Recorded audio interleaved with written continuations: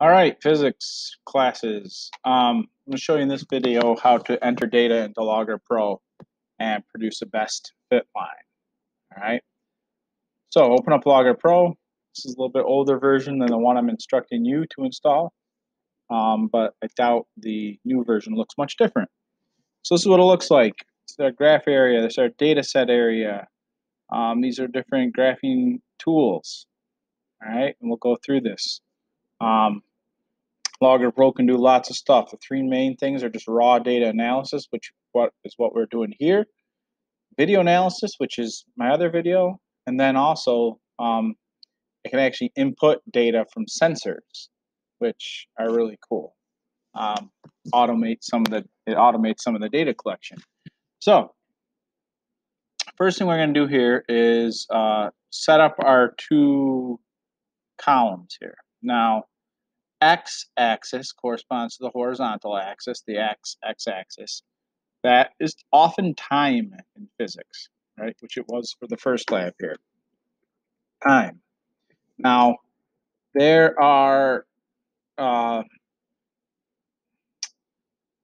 some things to note here. Name. This is the long name. This will be the name on the axes, on the title, that sort of thing. Short name is the variable that we use for whatever thing we measured. So variable for time is lowercase t. The units are seconds, but we'll use an S. Now there are various Greek letters, degrees, subscripts, superscripts that you can put in here. We'll do that later on. And we don't do anything else here. It's numeric. Hit done. The vertical axis will do position. All right. Now, in our first lab, we actually had position as the independent variable, meaning the thing we controlled, and we measured the time, and that was the dependent variable. Now, I understand the rules typically are that you put the dependent variable on the y-axis and independent variable on the x-axis, which means we should flip this technically, but we're not going to do that. Often in physics, I'll tell you which data to put on which axis because, we want the lines, the functions that describe the lines, the equation of the lines to come out a certain way in the end. All right, so in this case, position is going to be the y variable, the short name for that. Unfortunately, we use a lowercase x. Now, there's some thought that maybe that should be a lowercase r, kind of be a generic position variable, but we're going to use x because that's kind of what most physics textbooks do. Now, the unfortunate thing there is that the variable for the quantity on the y-axis is an x, and that causes confusion. But just remember, this x means position. Units for position are meters. All right? Done. It's very important that you take that step to name these columns right. And it's going to make your life at the end of the lab a lot easier. Now, the data. We're going to input the data. I only have a few minutes here. I want to get this done before kids get out of lunch. Now, I scanned the data and I uploaded it. All right, so I'm going to pick, I guess from today, I'll do today's lab group. I'm going to pick the data that I had generated. So 1.35, and now you just enter it. I hit the down arrow to go down a cell. 2.77, 3.96, 5.31. Just make sure you double check what you're doing. 6.20, 7.68. Oh, missed it. I can't tell you the number of times people miss a decimal place, and their graph looks wacky, and then they freak out, don't know what went wrong. Oops, I just hit enter. When you hit enter, it brings you to the left. So I use the down arrow, it brings you to the cell below it.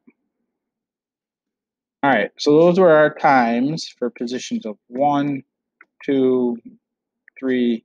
The day before, we had gone outside and we did intervals of 2 meters. So Be careful that we had to stay inside today because it was a little cold, and a good portion of the class did not want to go outside, which is not something I would hold against anybody. All right, so 9 meters. And look, it generated a graph. Cool. As I was going, you probably noticed that building up. I was just too busy looking at my phone and this to see it. Cool. Great. Awesome. Now what? Well, we want to get a fit line. We want to get the equation of this graph, okay? Fit line. Linear fit. Right here. As long as you haven't clicked anywhere in the graph area and you just hit linear fit, it'll put a fit line on it. X equals mt plus b. I thought that was supposed to be y equals mx plus b. Well, what this does is for the x and y variables, it puts in whatever short name you assigned it back in the beginning. So the short name for position we said was x. So position equals the slope of the line times time plus wherever it started, plus the y-intercept. Now you see I have a y-intercept here. I didn't put 0, 0 in. I didn't do that because we really never do that. Unless it's like no weight and no force, but typically we don't put a 0 in there. We let the y-intercept tell us whether or not we have some error. And it looks like we did. It looks like I probably messed up the initial start time, right? It looks like the whole thing should be shifted a little bit to the left, which seems to indicate that I probably started the time a little bit late, right, on that first cone for this person. Or maybe early.